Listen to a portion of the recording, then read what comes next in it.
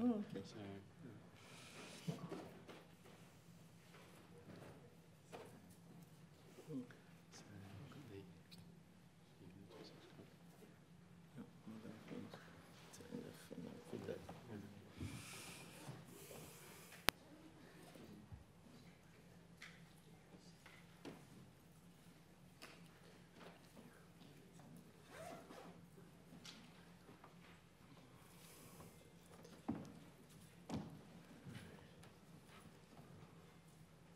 So, it's difficult to know this time of year, isn't it, where everyone's back in school mode and back in work mode. And,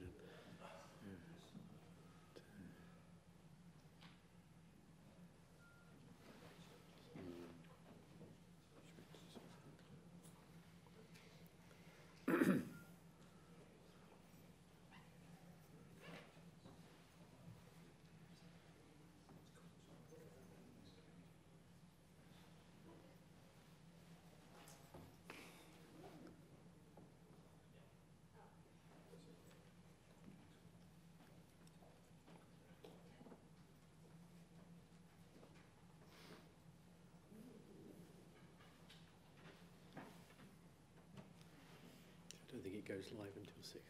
That's the thing. Yeah.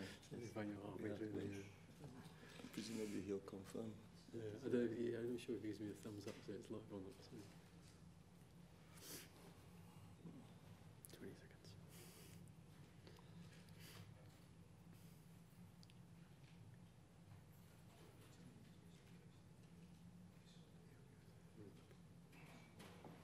Just make sure that doesn't die on me. Oh, yeah.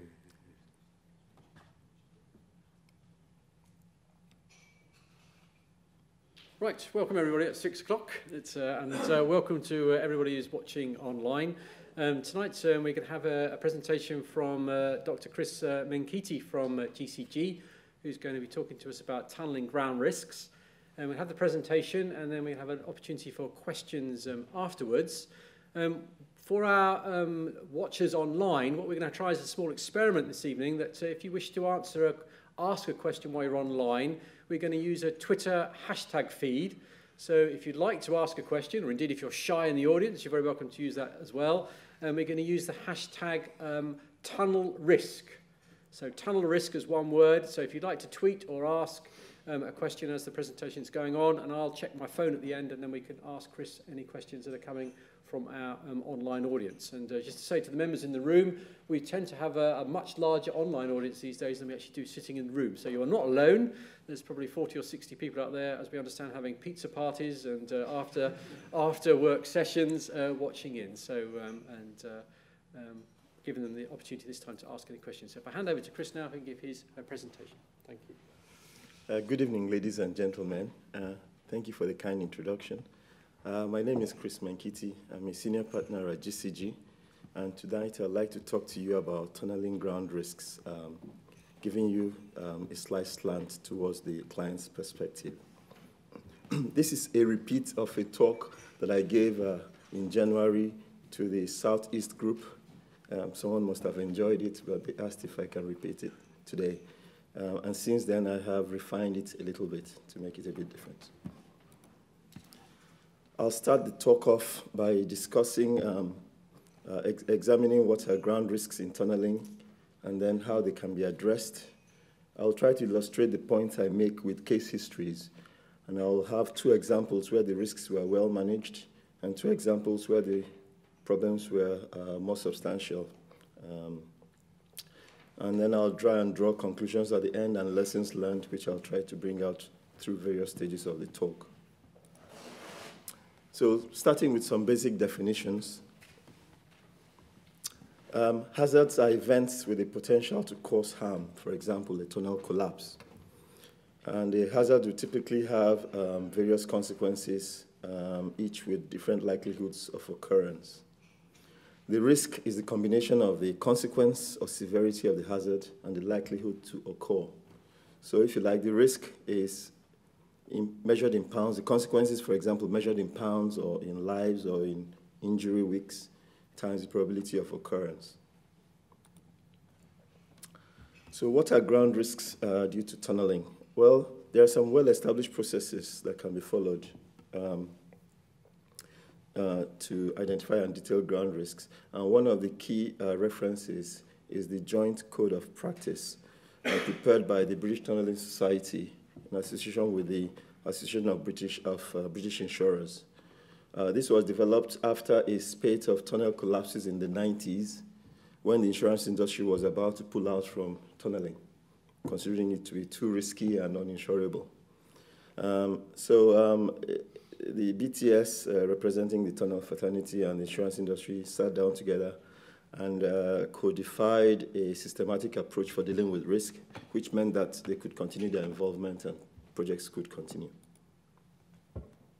So what are ground risks due to tunneling? I'll try to illustrate this using Crossrail as an example. And so for Crossrail, high-level ground risks were identified by the project insurers, and this included collapse of the tunnels and underground works, inundation of shafts and tunnels, failure of SCL structures, and loss of or damage of the TBM underground, and of course, catastrophic third-party losses. More specifically, looking at risks associated with the ground and various components of the grounds, they identified London clay and settlements therein due to the tunneling, Lambert Group, and of course the broad range of variations and materials that are encompassed in that group. Fault zones, where you could have instabilities and rapidly changing ground conditions and groundwater conditions, indeed. Inundation of the tunnels in Eternate Sands, they were particularly worried about that. They were also concerned about some of the consequences of widespread groundwater control. The river crossings were an area they thought was of particular risk. And Canary Wharf Station beneath West India Dock, constructing beneath the dock, and also with the high-value properties around. So, given that broad introduction, how can ground risks related to tunneling be addressed? The Code of Practice, the Joint Code of Practice, identifies a clear process, and it begins with the formal identification of hazards and quantification of the risks using risk assessments. So really, this is a requirement of the Code of Practice, and quite often project insurances will not be applicable if the steps are not followed. There's a need also for formalized documentation of risk management procedures, identification of responsibilities, and provision of adequate resources and finance. Risk registers have to be kept, and they have to be continuously updated. There's a need to reduce risks to as low as reasonably practicable levels by taking proactive actions, first to eliminate all risks that can be eliminated, then to mitigate those that cannot be eliminated, and then to transfer what is left on down the chain, but making sure that you communicate clearly what risks are being transferred and what risks are being taken on, and then having a system to manage residual risks and have contingencies. So risk management, as required by this Code of Practice, has to be project-specific, and it has to apply from development right through to construction. It can't be bolted on during construction at a late stage. It has to be throughout the whole life of the project, really. So with that background, the client's role is quite important. The client has to be competent and knowledgeable, or else get specialists to help them carry out their roles. The client is responsible for the works information issued to tenderers, and how well that communicates ground conditions and risks is clearly a factor. The client or his representative have to ensure that adequate time and resources are available for evaluating and addressing these risks. And of course, the contractual relationships that are set up are very important, and how they distribute and communicate risk is important for successful outcomes. And clearly, throughout all this, a good ground investigation and a good ground model is highlighted as a key component of managing those tunneling-related risks. So to To summarize, we need very project-specific approach. Sort of broad generic approaches really won't do. You need to focus on the details of the particular project. You need to be exhaustive in identifying risks, and this is quite important. Some risks can be subtle or unknown, or can be complex interactions of various factors, which are each on their own are not necessarily significant. And quite often, problems occur with unidentified risks, which is why it's so important to be exhaustive and which is why experience is so useful. So in terms of existing best practice guide, we've talked about the Joint Code of Practice. There's also British Standards for Health and Safety in Tunneling, there's CDM regulations, and there are also other documents, but these all broadly follow the process and scheme I've just discussed. I'd like to give some examples of specific tunneling risks now, just to illustrate typical examples. So with TBM, for example, there are potential risks from a fault zone, loose, high water-bearing zones in front of the face, or failure of the tail skin sealing, or failure of the tail skin itself, or collapse of the segmental ring. So here you see an example, schematically showing how a tunnel, the TBM can be inundated by hitting a water-bearing or unexpected, I imagine, water-bearing zone ahead of the face. Or here showing examples of leakage from the tail skin area. And you can imagine how risky this could be if inflow is quite sudden and uncontrolled. Quite often you construct the tunnels with a machine successfully, and then when you come to do the cross passage near the end of the project, you then encounter difficult ground between the tunnels, which the TBMs had successfully negotiated through. So it's often necessary perhaps to do some ground treatment and to have measures to isolate and seal against ingress from cross-passage construction. We've discussed how complex and variable ground conditions could be problematic. These are some examples from Farringdon and Crossrail projects showing faulting and layering in the Farringdon area, and how ground conditions can change very quickly over short distances and introduce various hazards and consequences. So far we've looked at natural hazards, but of course man-made hazards are also another complete class on their own. And so for tunneling in an urban environment, we can expect, for this example in Tottenham Court Road, with a forest of piles which new construction has to negotiate. And these days, as we have more and more tunneling, intercepting existing piles remains an issue.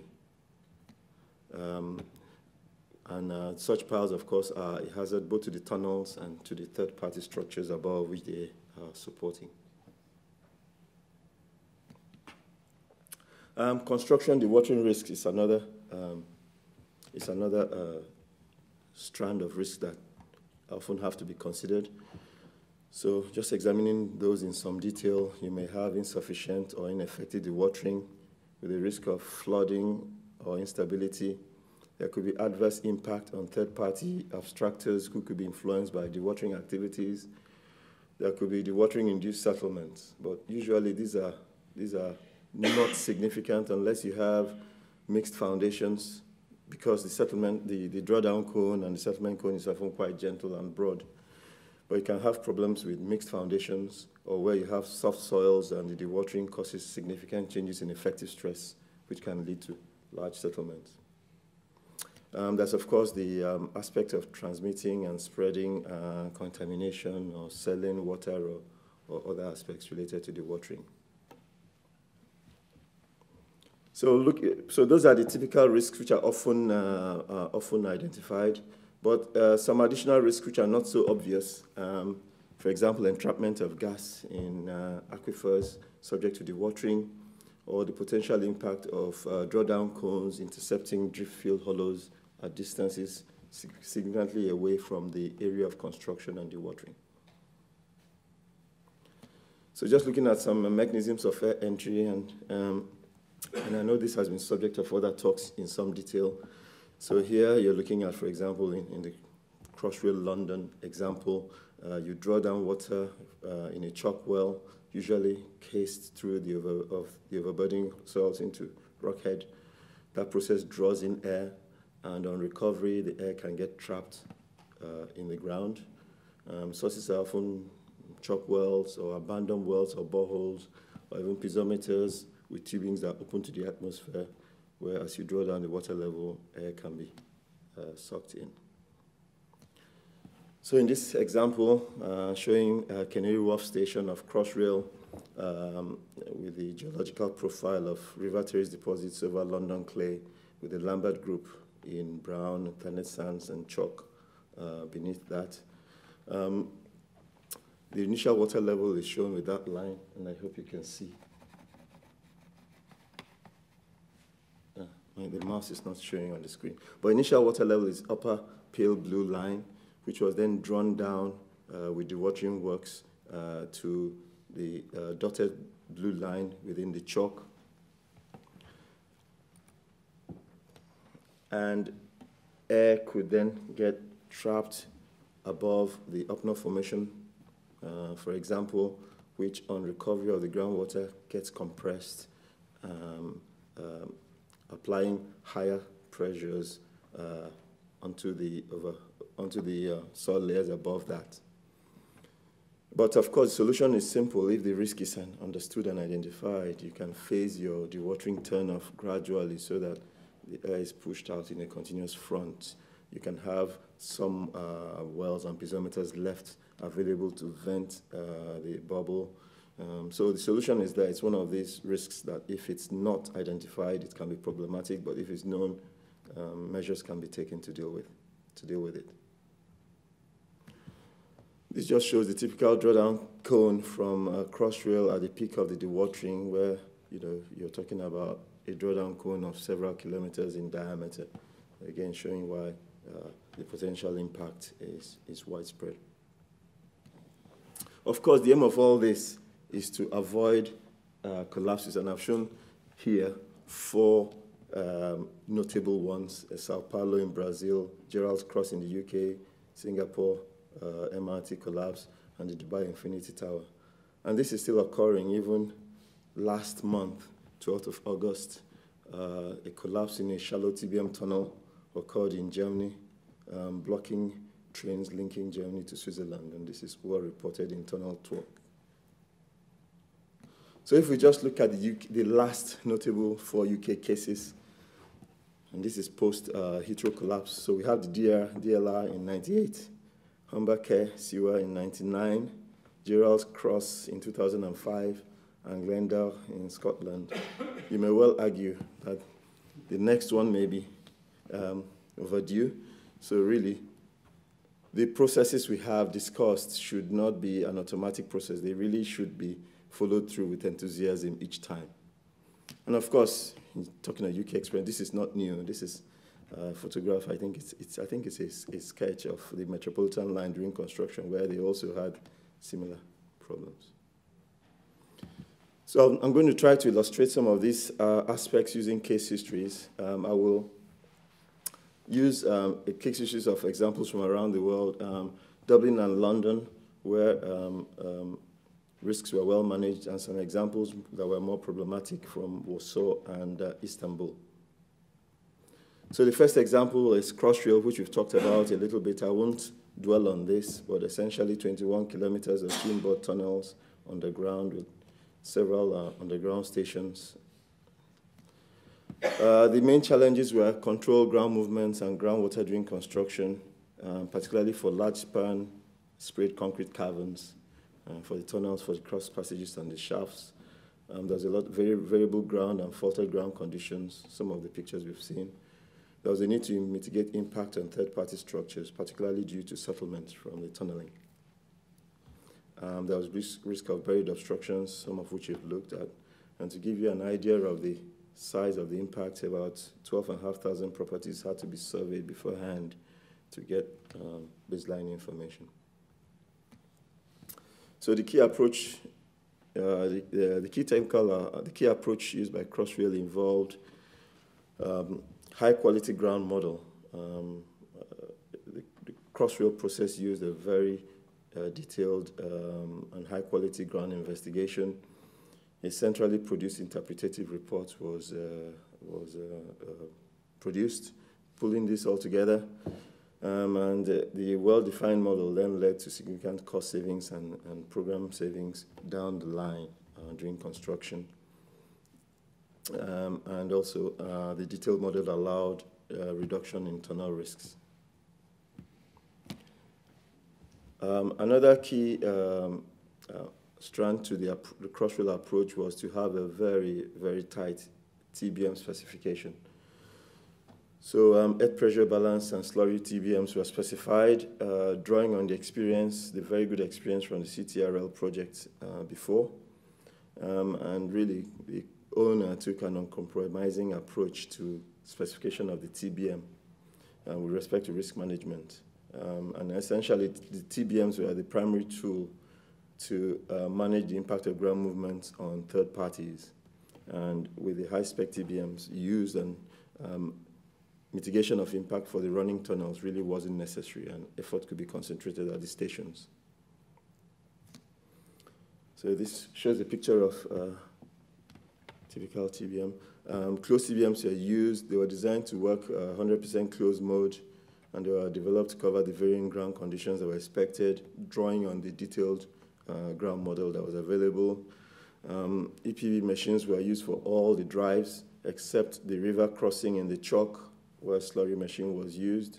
And I think, as I indicated, this was all based on the very good performance with TBMs from the previous project, CTRL. Ground movements was a key risk for that project, and the TBM specification was one aspect of dealing with that.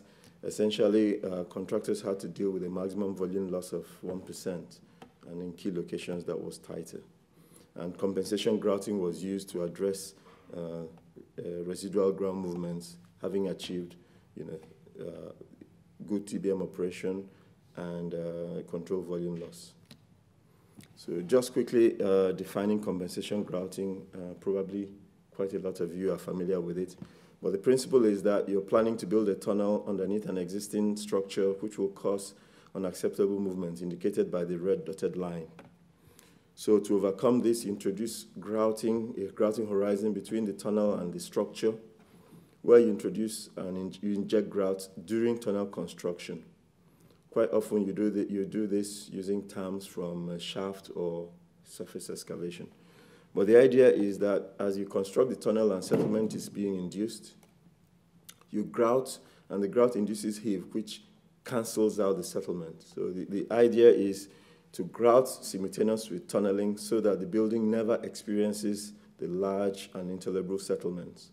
It's not suitable to allow the building to settle and then jack it up because, of course, you damage the building, and repeated cycles of settlement and heave may also be further even more damaging.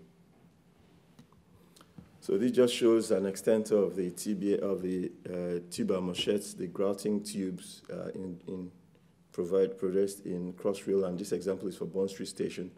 Some 16.5 kilometers of tuber machettes were drilled to cover the treatment area, and this illustrates some of the problems and risks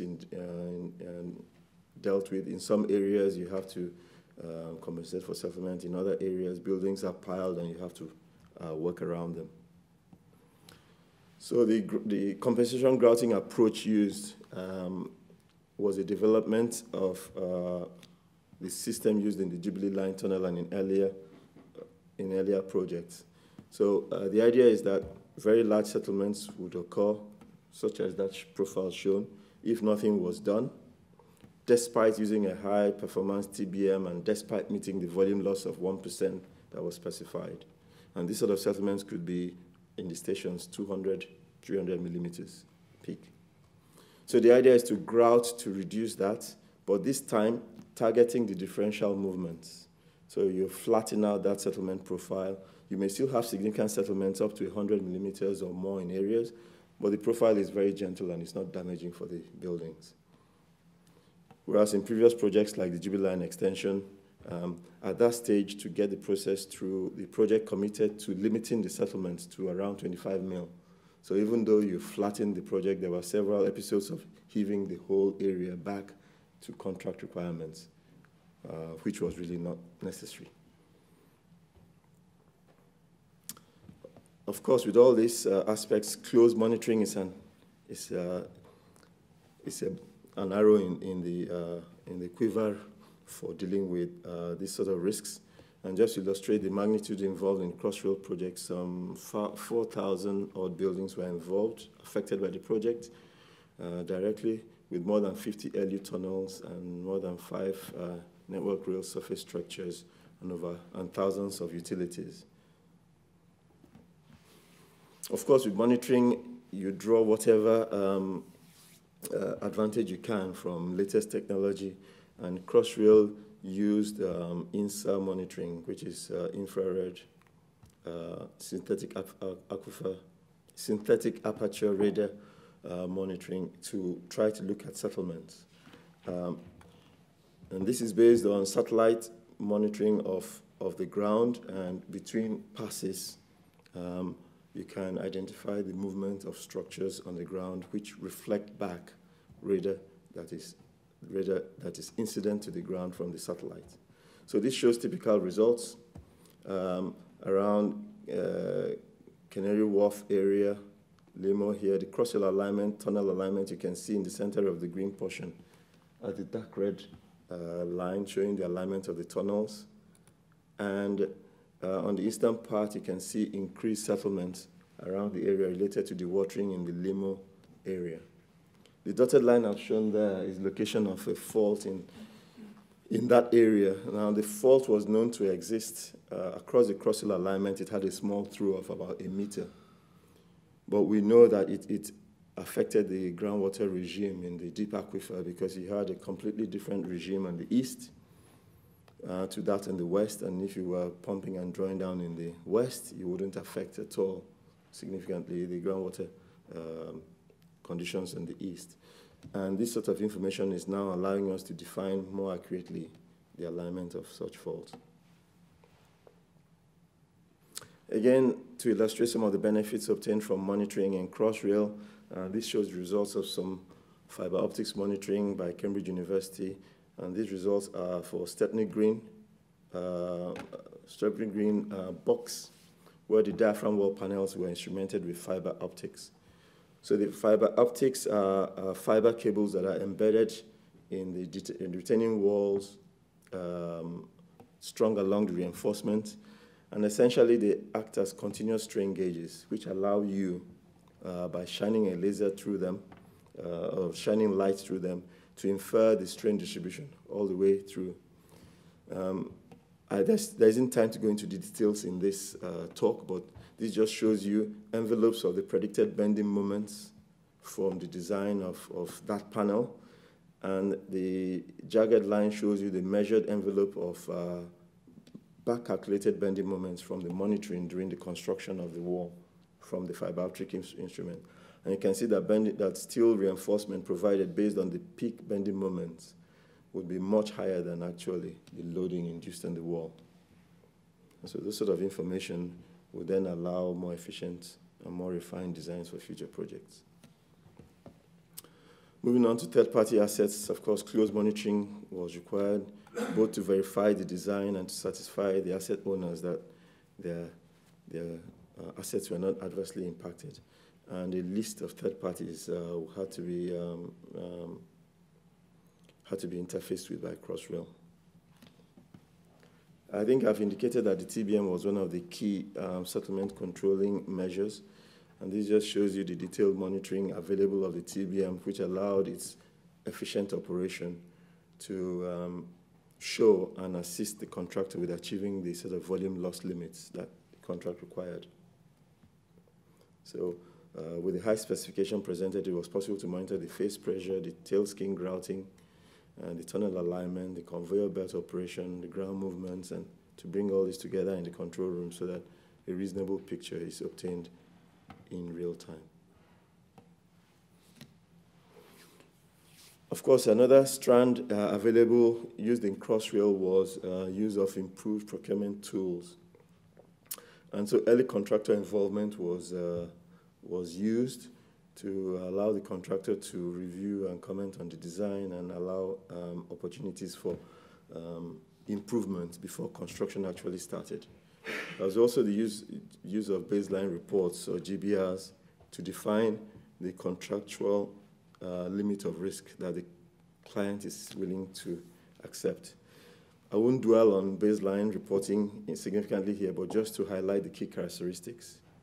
For the crossrail, it was a target price contract, not a lump sum. So there isn't excessive pressure on the contractor to fit into a lump sum. There was a clear allocation of risk. So it's a commercial document, not technical. This is often misunderstood. People think that the baseline report is the interpretative report. It is not. Essentially, it defines the level of risk that the owner is ready to accept, and it tells the contractor the risk level that he must price for. So if you take, for example, the occurrence of flints in chalk ahead of a TBM, which can damage the TBM, you may have a certain percentage, a certain frequency of occurrence, say 10 per 100 meters, as the mean in the stretch. But because the impact on the TBM could be very significant, the owner could decide to ask the contractor to price for a higher frequency of occurrence, 12 or 15 per meter. The contractor then prices for this, which means that if in reality the frequency of occurrence is more than the TBM, more than the GBR, and it affects the work, then the contractor will get compensated. If the frequency is less than that threshold, is 10, for example, or 12, then it's within the contractor's price. So it does not reflect the ground conditions. It reflects the level of risk the owner is ready to accept. And of course, having a well-developed ground model allows Crossrail as a client to be able to understand the ground conditions and to set the level of risks that they wanted to accept in a very informed way. And today, the GBS have performed very well, and there are various studies to document how well it's performed compared with other projects. I'll now move to the next example of a successful application, and this is from Dublin Port Tunnel in Ireland, one of the projects I worked on some time back.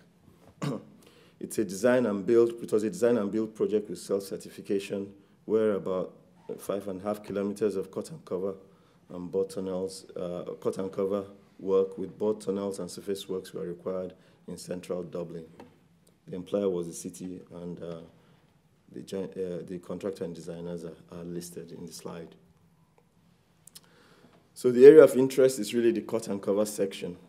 And there was a need to construct a cut and cover section of the tunnel over the existing main road, the M1, leading to the airport, which carried about 4,000 vehicles a day. So to minimize disruption, the contract had been written so that there were huge punitive penalties for renting the lanes during construction to encourage the contractor to complete quickly and reinstate the major motorway. At the same time, the contractor wanted a very lean design for the cut and cover. He wanted to use the minimum site support necessary, both to save money in not installing what is not needed and to be able to reinstate quickly and reinstate the major motorway. There was a design and build contract with self-certification, which means, of course, the contractor could push the envelope of design, but was also responsible for any consequences. So this shows the footprint of the motorway leading to the airport, and the tunnel had to be dug over that footprint. This little excavation to the side is of interest. It's a trial, which I'll come to later in my discussions. So the contractor wanted to produce the deep cuts for the motorway, and this shows the work in progress with minimal support for the side slopes. We wanted the side slopes to be unsupported if possible. The excavation was up to 12 meters high, and there was a 12-meter boundary between the edge of the slope and the motorway, which, as you can see, is here carrying live traffic. So the very tight land take was a key characteristic of this. There was also a very short design life. 4 months or to 6 months was required to dig down, build the tunnel, and backfill. And the contractor wanted a slope that would stand for 4 months. He didn't want one that would stand for 1 year or 2 years, just the minimum. Of course, there were cost and program constraints. And as you can see, very severe consequences of failure where you could take out a lane with traffic.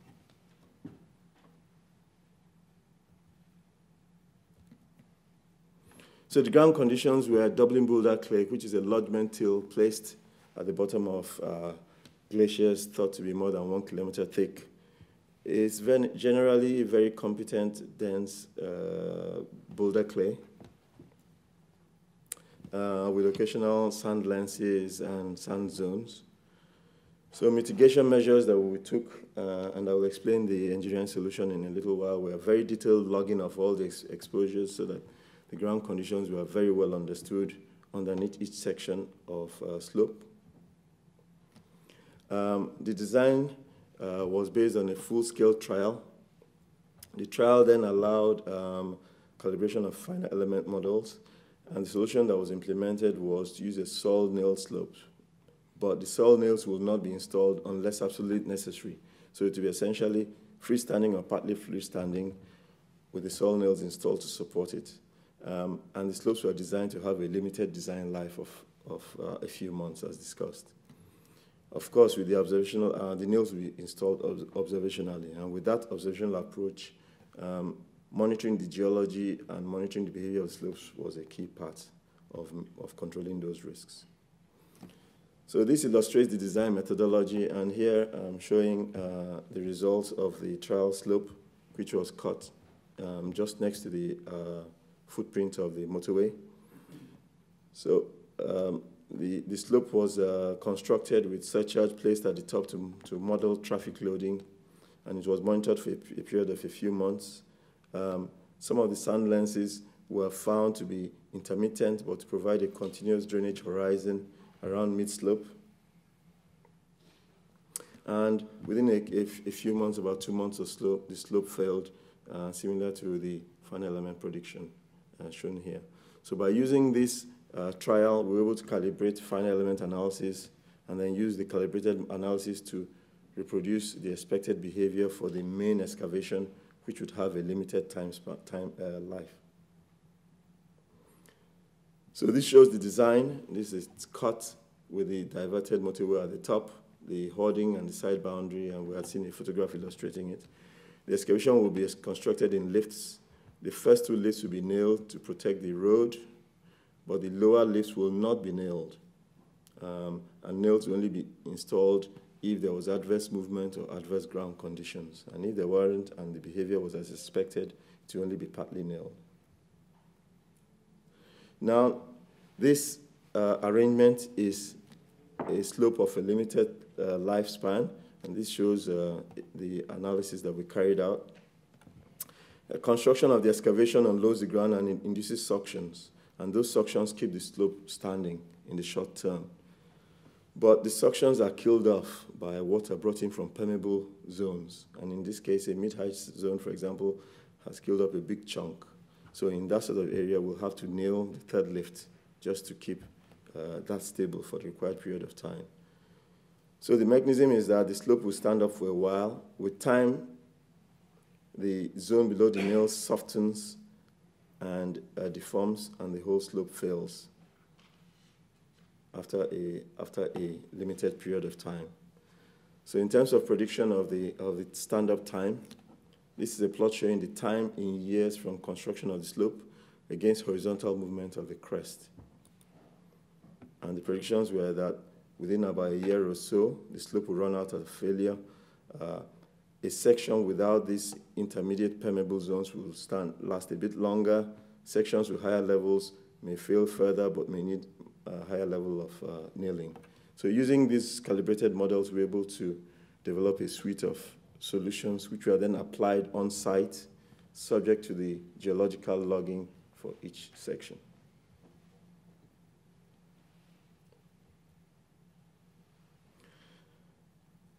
So this shows design showing in our predictions the expected duration in which the slopes will stand up and the stand-up time that was provided from the design, allowing for the fact that often programs are not always construction programs don't always follow what is planned. So this just shows some examples of the construction, showing in the red dotted line the various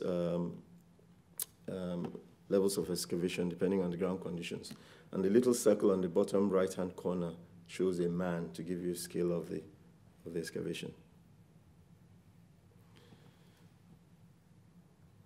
So using this, there was significant savings over the 1.7 kilometer length, 20% savings in nail quantities, 12-week savings in the installation program, a lot of savings in terms of the lane closure penalty costs or rental costs.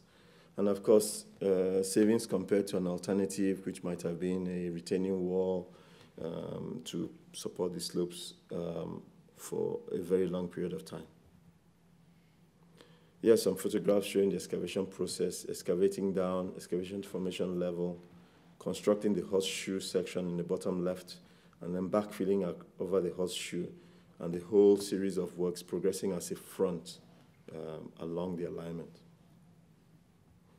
So the conclusions from this were that good understanding of the geology and the ground conditions allowed a lean solution, utilizing the available ground strength and accounting for the impact of permeability, which was a key variable.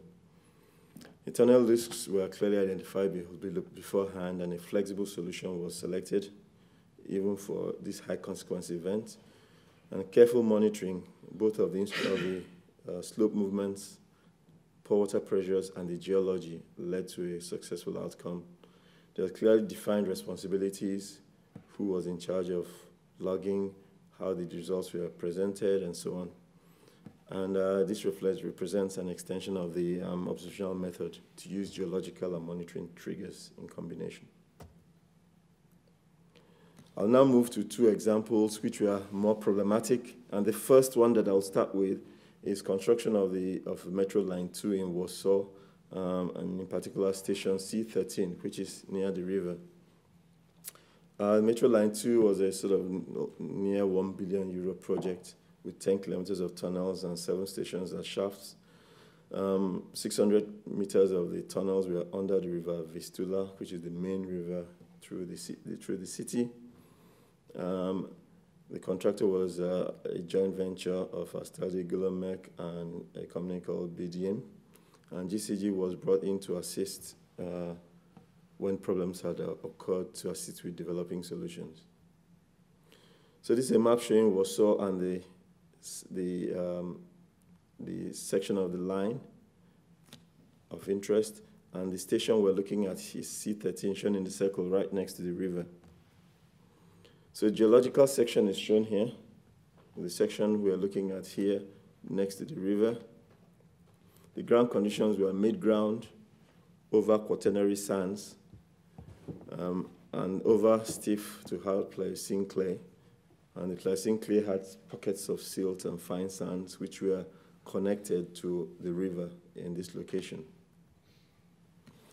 This shows a photograph, an aerial photograph of the site. There's an existing motorway running along parallel to the river, which the station had to straddle. The top left-hand picture shows a view of the entrance to that motorway. And so a western and eastern shaft had to be constructed, and then tunneling carried out underneath the existing motorway. The constraints were that the motorway had to remain operational throughout the construction work, which means that investigation of the ground above the tunnels was not feasible beforehand. And this was a key factor in the problems that occurred. This shows the design that was initially produced. Limited ground investigation from the surface either side indicated that tunnels would be in clay, and a sprayed concrete tunnel with inner lining was designed to be constructed as 3 intersecting tubes underneath the existing motorway. This figure on the left shows the ground conditions that were expected, with the east and west boxes and the tunnel location within the purple clay. The height of the tunnel was roughly at 9 meters, excavated profile, and the length was just under 40 meters from one shaft to the next. So during construction of the shaft, additional ground investigation was carried out by drilling from the shaft, and this gave some variation in the clay levels and the levels of the quaternary sands above, but still essentially the tunnels would remain in clay, and a canopy of jet grouting, protective canopy of jet grouting arch was introduced into the design.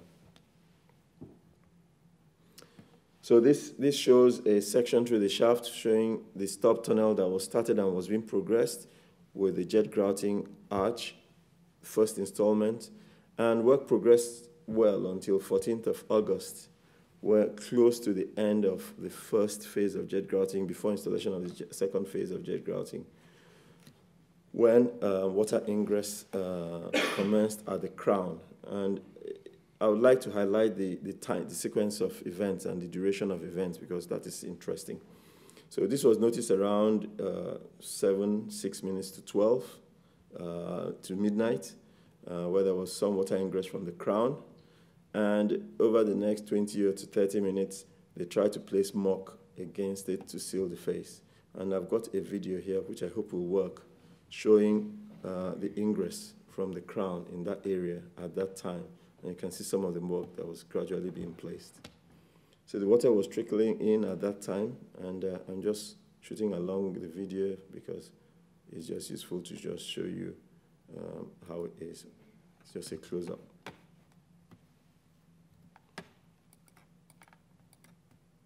Right. So so that was the situation till about almost 1:30, when within a period of a few minutes, there was inrush of material, sand and water, jet grout columns and other bits, which quickly filled the stop tunnel and then stabilized. All that happened within a few minutes. And then the situation was stable. And what we believe happened was that the boundary between the clay and the sand was lower than expected from all the ground investigation information, and so the cover was breached through or around the canopy of jet grouting. But by about 4 o'clock in the morning, there was another, and so everything was stable from about 1:30 to about 4 o'clock in the morning, when suddenly there was another inrush of material, which then filled the shaft. And by the next day, it was flooded pretty much to groundwater level outside the shaft. So the conclusions were that a serious ground risk was missed because of the lack of ground investigation in the critical area below the motorway tunnel, and this proved critical.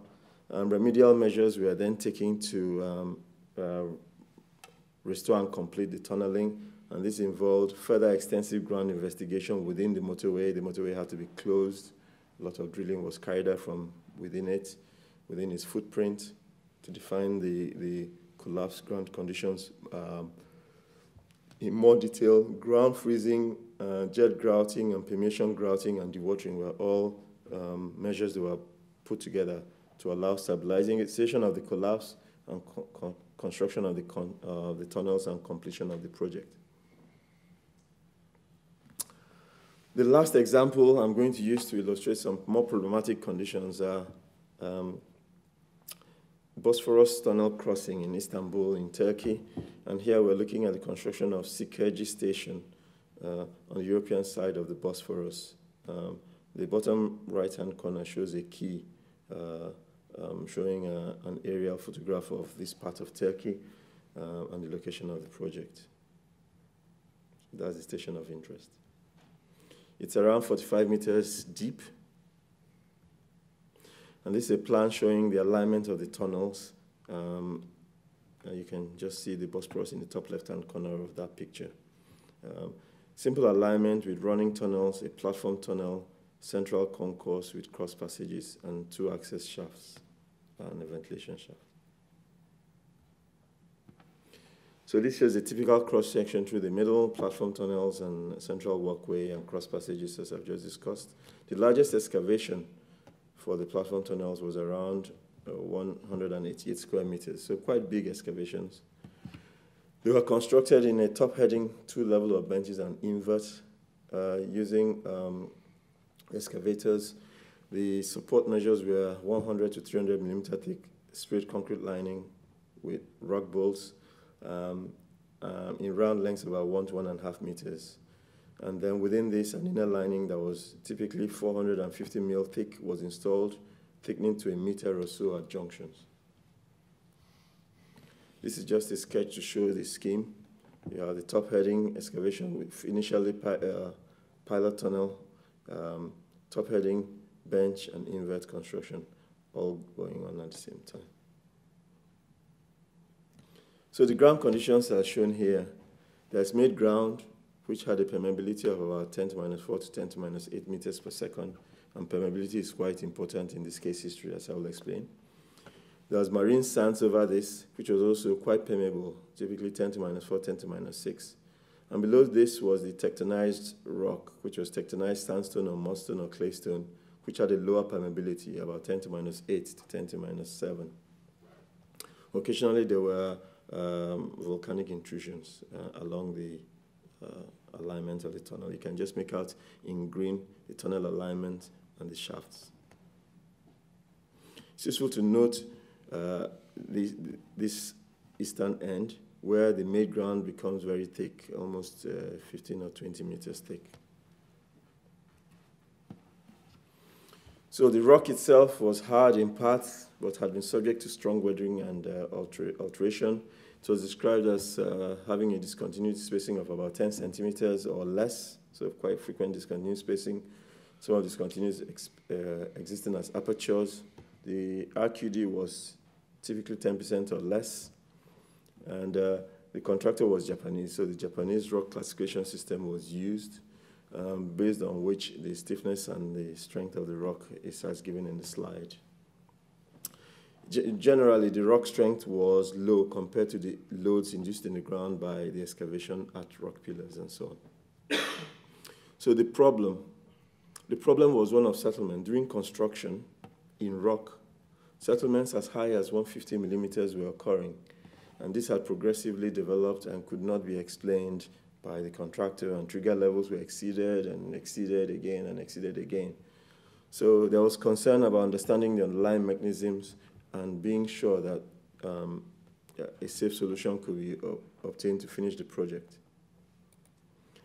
This insert figure shows the buildings that were affected by the settlements. So typical building stock is shown in that area. Post-World War II buildings, typically quite narrow, so vulnerable to shear displacement from ground movements rather than sort of bending deformations that will be more dominant to long buildings. The quality of some of the buildings were poor. There was building standards were not strictly followed, so there was often reinforcement that was not lapped or not properly anchored or exposed, or segregated concrete or voids in concrete. So quality of the building was significant, was very variable, and in some cases quite poor. A lot of buildings were not, did not have building permits, so they were never really approved, but had been in use for many decades. So the settlement mechanism. Well, this column to the right illustrates the ground conditions I showed earlier. So made ground, permeable, marine sands permeable over the rock of lower permeability. The plot shows the piezometric pressure against elevation, with the tunnel elevation shown in the bottom left there. So the hydrostatic line shows the initial water readings before tunnel construction. The ones circled in red are the ones that were installed late. So the initial readings we had are already affected by tunnel, well, potentially affected by tunnel construction. So now the red lines on the same plot show the groundwater movement, the groundwater pressure during construction of the tunnel. So a drawdown is indicated, and inflow into the tunnels was significant, 66 liters per minute per 100 meters of running tunnels. So there's quite a lot of inflow into the ground, creating the drawdown cone indicated here. This is a map showing the wet zones in the tunnel taken by the contractor during the works. You can see the tunnel is being enlarged over the pilot tunnel from two ends, and it just shows you how much and how widespread the ingress of water was. So tunnel construction and this inflow caused drawdown and therefore very significant effective stress increases in the rock. The annual precipitation in this part of Turkey is high, some 800 to 900 millimeters per year. So vertical recharge is large. The horizontal recharge from in the sand layers is also high. So it's not surprising that construction did not draw down the overburdened soils. They are sufficiently recharged. The lower permeability rock, on the other hand, was not recharged as much, and therefore under drainage really by the tunnel itself was causing a large increase in effective stress in the rock. And that was what was causing the settlement. Well, how do we know this? Well, close interrogation of the data illustrated it, and here I'm plotting as time, and I'm going from 2008 to 2010 horizontally with piezometric elevation vertically. And you can see that the piezometers in the overburden soils did not change at all, whereas piezometers in the rock were drawn down during tunnel construction. This is one of the piezometers that was installed late, so we have interpolated what the behavior would have been during tunnel construction. So the overburden cells were not underdrawn, the rock was. And so here on the same scale, I've presented settlement and convergence monitoring, and it's a busy slide, so I'll take some time to explain it. It's on the same scale, so you can see the period of tunneling. The higher level plots show the compression of the overburden layers from extensometers. So it's clear that the permeable overburden layers did not compress. They settled, but they settled as a rigid body.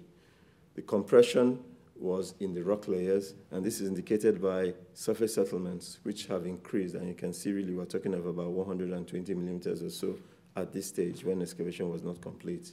So the overburden layers were not dewatered, and they settled, and all the settlement, the seat of the settlement was in the zone around the tunnel. So going back to this previous slide, the zone around the tunnel was the zone that was being compressed by this increase in effective stresses, which was probably causing fractures in the rock to close. So looking at it, we could estimate that the settlements from the volume loss of the excavation itself, with a volume loss of about 0.25 to 1%, will give you about 60 millimeters of settlement. The balance of 70 to 80 millimeters was this additional compression from drainage of the rock around the tunnel, giving you a total of about 120 millimeters or so, which was what was observed at that stage. So the conclusions from this were really we discounted some mechanisms, internal erosion. We didn't really see washing in of fines, and the layer of overburden between the rock cover would probably have generated a self-filtering zone. We didn't have ground failure where the rock was overstressed and was failing. The rock was behaving normally, and therefore volume losses just due to the excavation should not have caused those sort of movements. But with an understanding of the mechanism, it was clear that it was a temporary problem during construction when the rock was being dewatered. Once construction is finished and the inner lining installed and membranes installed, the problem would go away. So there was confidence then to carry on with some modification of the methods of work, improving the face sealing and using a temporary invert, all this to reduce how much water is flowing into the excavation during the work. Installation of some recharge facilities around the tunnel, essentially recycling the water, but trying to keep pore pressure drop within the rock to the minimum, and then long-term monitoring just to verify that there are no lasting issues.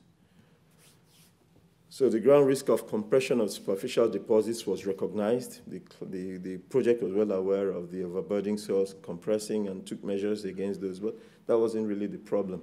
problem really was compression of the rock due to groundwater flow, which was not recognized, which led to the large movements, and demolition of some buildings had to be carried out. The good quality monitoring data was useful. It helped us pick up the problem. I've shown you some of the results that allowed us to identify the zones of movement and therefore the mechanisms. And they allowed a solution to be found even for these mechanisms that were not anticipated at the time of design. So highlighting the benefit of good quality monitoring. So the lessons are careful, exhaustive process of risk identification. Clearly, the benefits of good quality ground investigation and interpretative reporting, updating the ground and groundwater modeling, and disseminating the information to all relevant parties is quite important. I mean, in Crossrail, the owner made sure that the ground model was available to subcontractors and subcontractors, because quite often they just got one CP borehole near the location and told to design some aspect of the work, and they just don't have the overall picture. The main problem, of course, is unrecognized risks or unwillingness to accept high consequence risks that have a low probability of occurring. Really, there's no shortcut. Rigor with identification of risks and experience are the way around it, and there's no app for that. To conclude then, it's necessary to follow careful process of risk identification to eliminate risks, mitigate what you cannot eliminate, communicate and transfer what you cannot, and manage risks. There's clear benefit in good quality ground investigation and interpretative reporting to give you a good ground model. And there's benefit in disseminating the information to all relevant parties. Main problems are from unrecognized risks, unwillingness to accept high consequence risks that have a low probability of occurring. And this is where experience and rigor would assist in trying to encompass as best as possible the range of problems that could occur. And a well-designed monitoring system is always very useful, whether to pick out the problems that are anticipated or those that are not, and to inform solutions. And of course, contingency planning, including communication of the risks down the line, right down to the people doing the construction work at the tunnel face, and indicating them at the consequence of these risks is always helpful for a successful strategy. Move on with the time and take advantage of new technology. I've given some examples of recent monitoring, and the cartoon just shows how things have moved on since some of the earlier projects. And with that, I'd like to thank you for the opportunity. Good evening.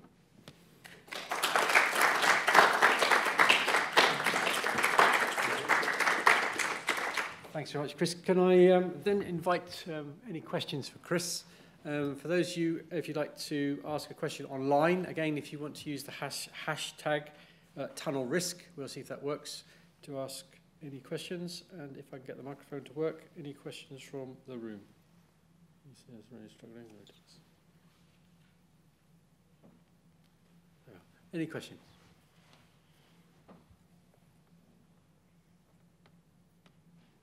Don't be shy. There we are, unused last one.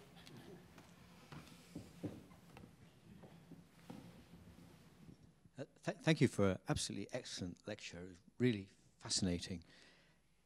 I think you got there in the end for me, which was the need to have rigor and experience, which comes down to the training and the competence of the staff on all sides, you know, in the client's side, in the contractor's side, in the designer's side. Would you like to comment a bit more about that in relation to the projects that did well and those that did less than well? Yes, I think you're right. Experience, of course, allows us to be as exhaustive as we can with identifying the risks, which is a key step. Although it's not, of course, foolproof, there are always new situations that we haven't been encountered, and that's how we keep learning. In Crossrail, for example, there was a clear process of learning and experience.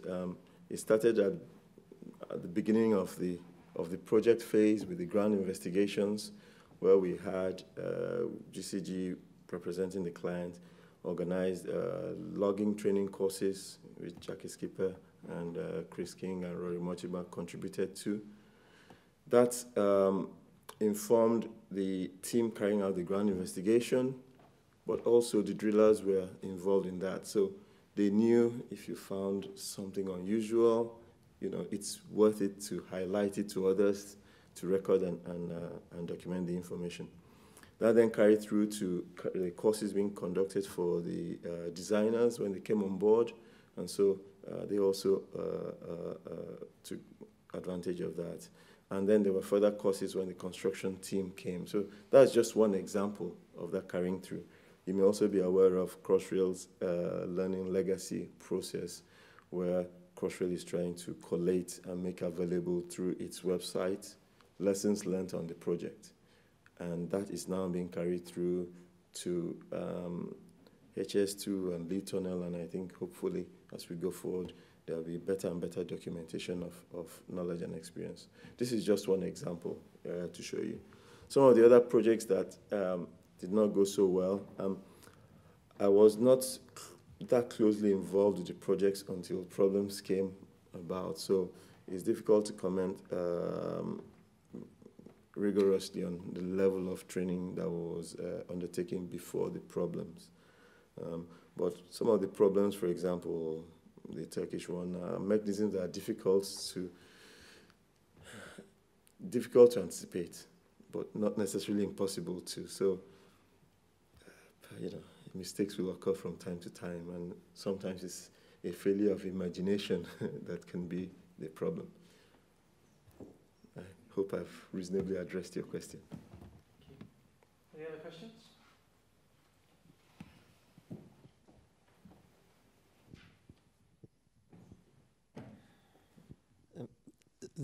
Of the 12,400 buildings you mentioned Crossrail surveyed, do you happen to know how many of them needed compensation grouting or structural reinforcement?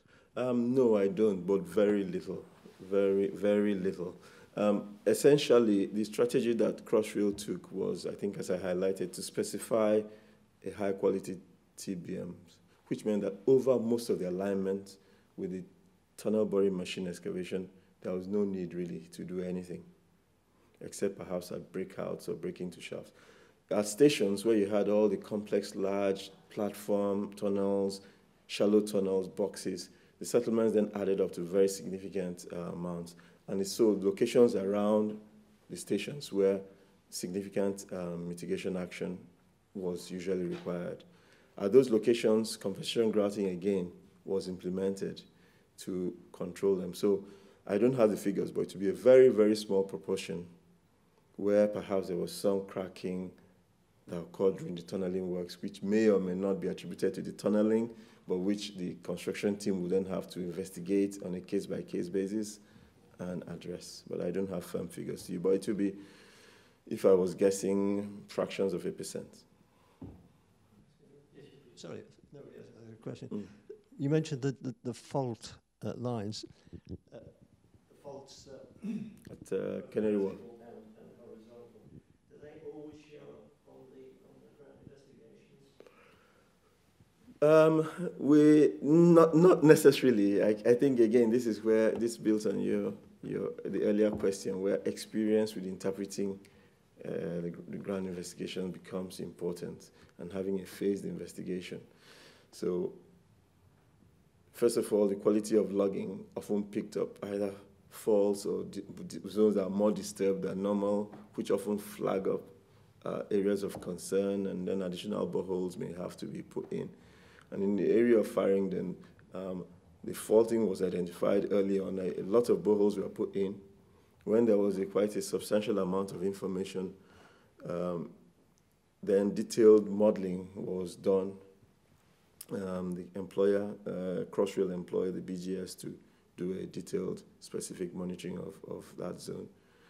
And then the models were then correlated to additional information from construction to see how they departed. So yes, again, experience both from designing the site investigation, interpreting the results, and using it have been critical to identifying all that. And even with Crossrail, where the investigation was very exhaustive, there were areas where things were not picked up. You know, Bond Street, for example, is an area where some boreholes could not be carried out over the Western Ticket Hall because there was an existing building over there during ground investigation. When the building was demolished, the Jubilee Line tunnel, existing Jubilee Line tunnels, which was thought to be in London clay, was in the Lambert Group sands and leaked.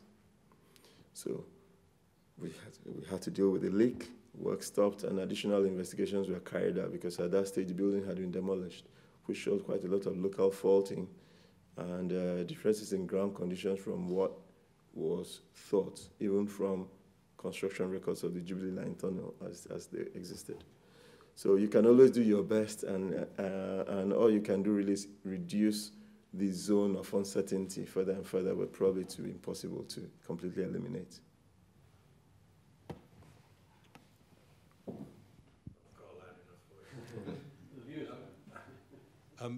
For the slide that you showed of the settlement around the dewatering of the limo shaft, was that the extent of the settlement in line with what was designed, or was the extent of the settlement caused by the dewatering larger than expected? It's roughly in line with what was designed, and the difference pattern, I think, reflects several things. To the east of the fault, that area was experiencing dewatering for the first time.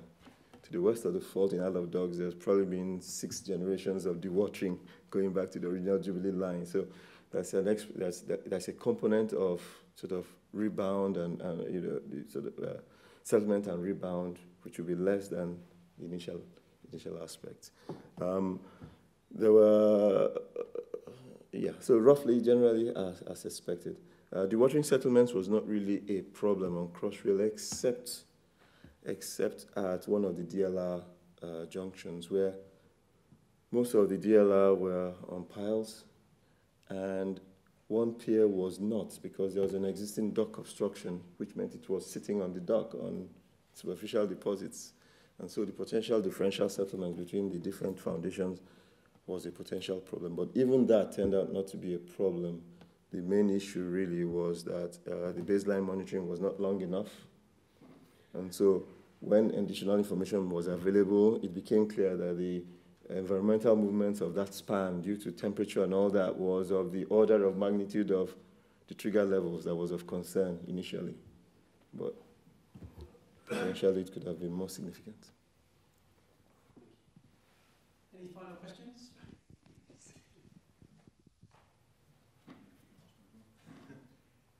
It's a question about the problem in Istanbul, really, and the way that it was identified. To some extent, to what extent was it that somebody else came in and looked at the problem, identified what the problem was, and then verified it from the monitoring data? Or was it a question of looking at the monitoring data and then the solution as to what the problem was emerged from looking at the monitoring data? It's a little bit of both. It was a design and build contract, and the contractor had people on the ground, but they expected movements of 25 mil, 30 mil. Those movements were quickly exceeded, and explanations were given as to why they were exceeded, and movements increased to about 50 mil. And after 3 generations of this, and clearly they didn't pick out the right mechanism, we were brought in to help. At the same time, the contractor brought in their specialists who came in to look at things in parallel. And I think that team that was then brought in together understood the mechanism and developed the solution.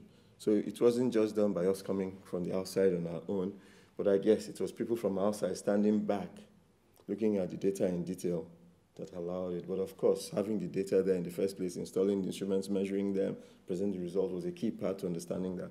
And I really have to give the contractor that acknowledgement for having done that systematically through the project.